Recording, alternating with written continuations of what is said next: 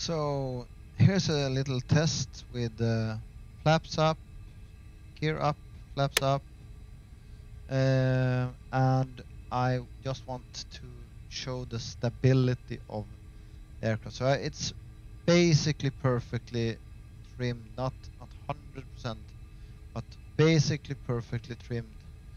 Maybe I can even put a little more trim back. So now I have 5.7 in trim. I can see it here. So see the nose drops a little. I will put 5.77 in trim. Now you can see the plane is moving up, and I do very small inputs on the controls to hold the altitude. So see, there we have it, something like that. So basically the plane is stable. So now if I move just aileron to 5 degrees, basically nothing should happen with pitch. Not pitch down, not pitch up, nothing. Should just stay here in this configuration, and actually does. So if I go back to neutral again, like that, neutral again, and go to 20 degrees. Still shouldn't need much aileron input to keep this, and now I don't use any inputs, and it's very fast going back to 5 degrees, and also start pitching down. So let's go back to the original state. But what I've noticed is that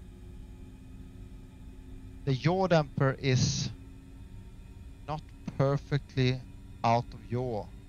So you can see here that the plane yaws. So if I keep this, just keep this, and try to keep it with just aileron and elevator, you can see that the plane yaws a little. So, and I have to keep the plane in with a little aileron. But if I put some rudder in to compensate for the yaw, the yaw damper should take care of this. But if I just put some rudder in, now I only need elevator, keep the turn.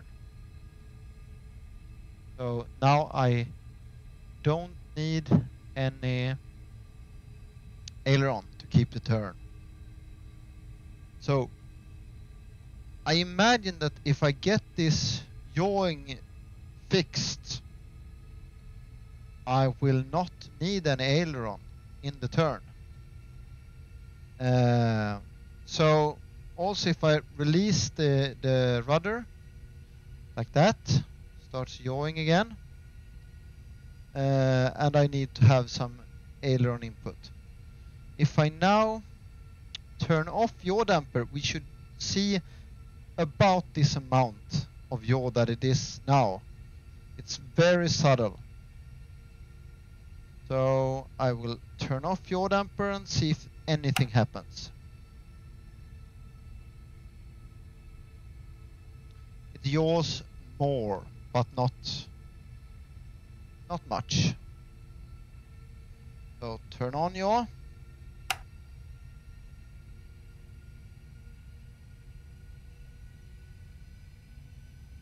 Still yaws. So the aircraft behavior in turns could be because of ProSim. So not because of the flight model, just if we think about the aileron and and yawing effect. Yaw damper is maybe not working as it should really. This could be one of the things, because if I put a little yaw in, I can keep the turn with just elevator.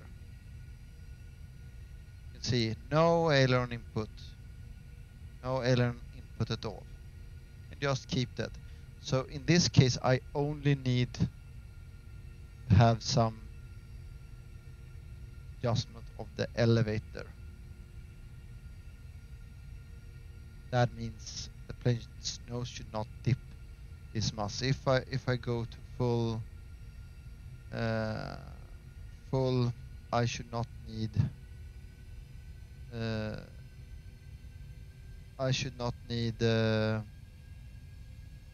this amount of elevator.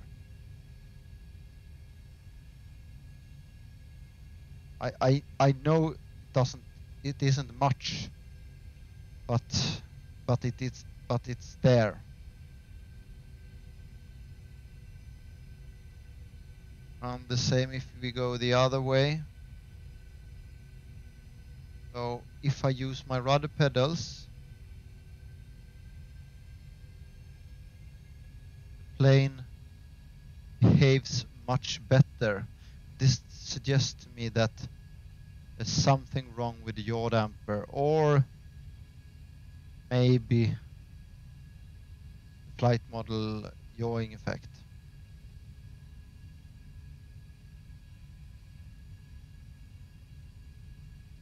That's it.